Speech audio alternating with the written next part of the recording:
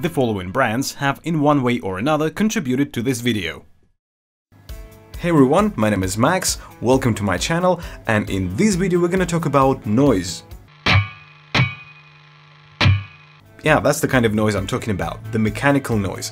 The thing is, every guitar has some amount of mechanical noise. And lately, the question how to get rid of it kind of became the most frequently asked question in the comments on my channel, so I figured it probably deserves a video.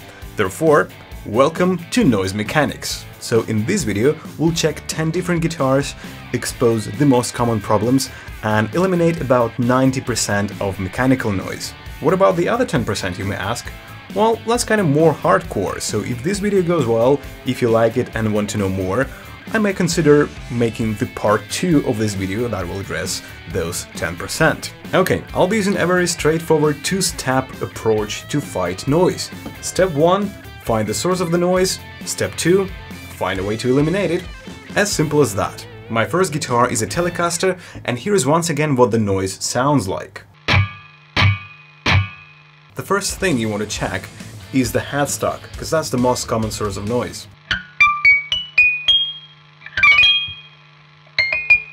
Okay, we have the source. Now, how do we stop strings from vibrating? I have a few of these Tesla string dampers that I really like. They look like this inside and they go across all the strings.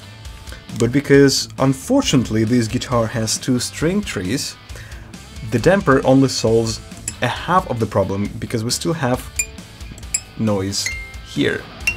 And I have a very cheap and easy solution for that. Velcro, that I bought for almost nothing at some Chinese store somewhere. I would usually use one piece with hooks and 2 pieces with loops. That was 1. That was 2, which I will put together like this simply because it looks better. That's it. Okay, now the hook part goes beneath the strings and the other one comes on top. That's it, problem solved.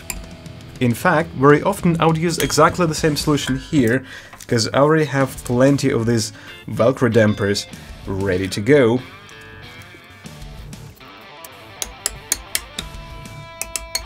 Nice.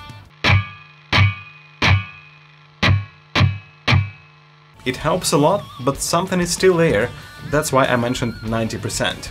And by the way, I'll give you links to a couple of different gadgets in the description to this video, please check them out. My next guitar is equipped with a Tune-o-matic bridge, and here is what the noise sounds like.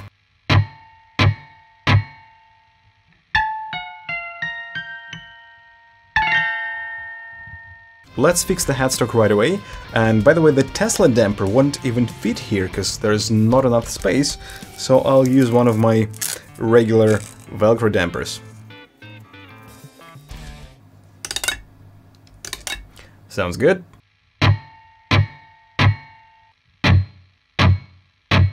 Much better, but there is one more thing we can do here.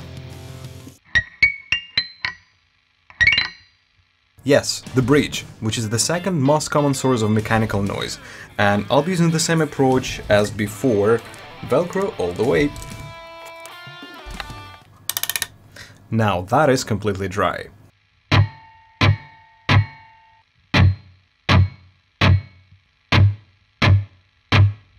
Oh, that's even better than I expected. Here's the next guitar, and I wanted to point out that the bigger the distance is between 2 pieces of the bridge, the more noticeable this noise is gonna be.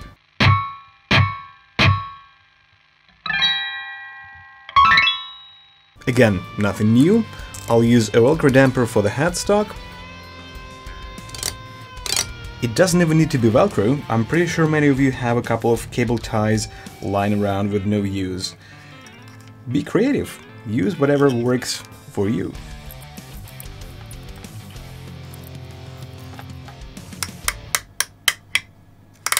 That will do.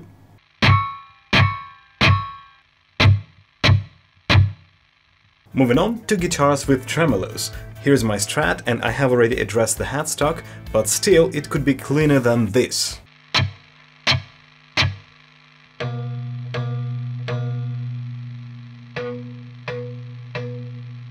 Yeah, when it comes to tremolos, springs can produce a lot of noise. Strings, springs, It sounds almost the same, right?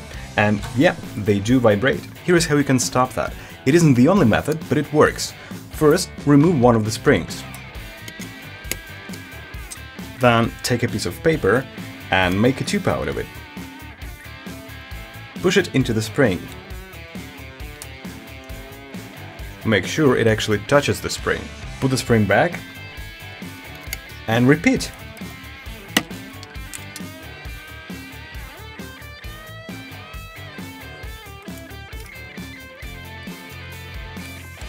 Now you can see two pieces of paper inside the springs.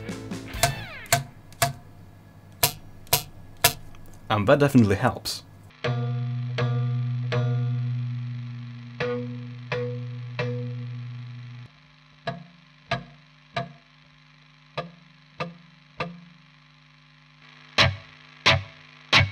Here's another guitar which is similar to the previous one in a way, but unlike my Strat, this one has traditional pickups which are much more sensitive to springs vibration.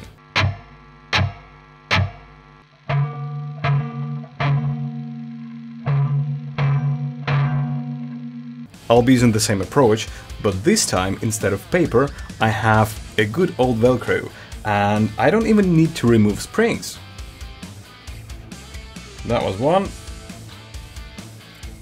That was two. I'll just push it in slightly. Here we go. Okay, let's take a listen.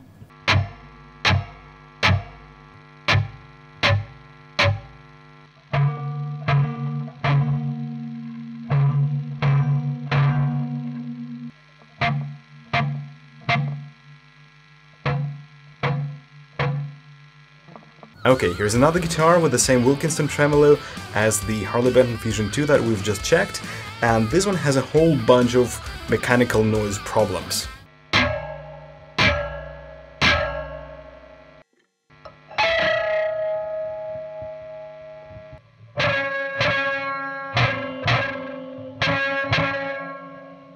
Velcro damper on the headstock.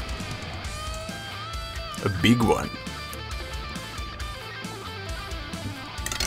But this guitar has 3 springs, and I'm curious how much noise I'll be able to eliminate.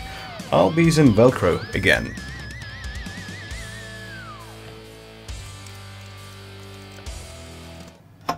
Okay, good. Good. Nice.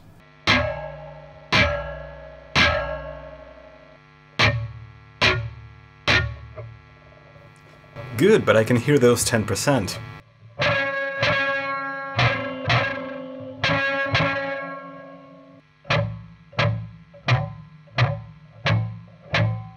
Moving on to guitars with the Floyd Rose and similar systems. Here's another Harley Benton Fusion 2 with a Floyd Rose this time, and no string trees, so a single string dampener will do. Well, let's check what we have here.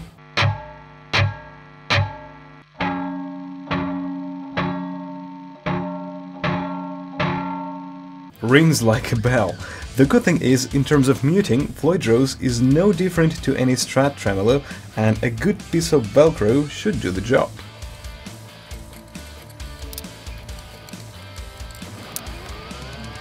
Okay, how about now?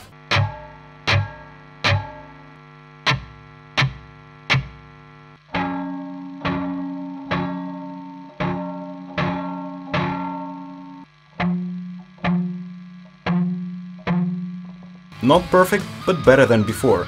I have a feeling paper could be performing better in this situation. Next guitar, the noise job has already been done on this one, and here's what it sounds like now.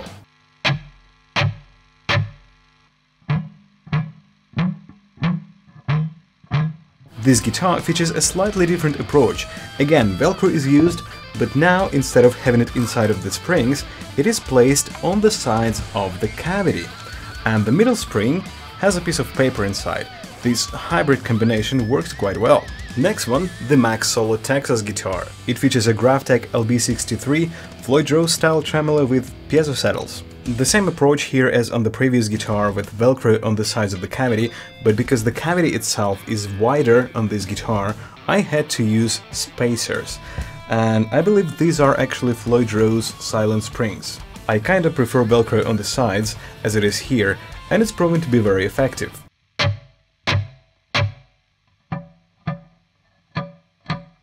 And the last guitar for today is the Ibanez RG1070 PBZ, which comes with lots of springs thanks to H02 tremolo with the stabilizer. As always, it has been treated with some Velcro and seems to work fine. Alright, I hope this video answered your questions. At the same time, if you know other ways, maybe better ways to get rid of mechanical noise, let me know in the comments below.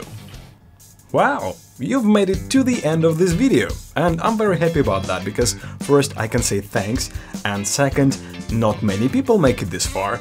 It would be really great to hear back from you in the comments below, not necessarily about the topic of the video, but just, you know, to say hi, for example.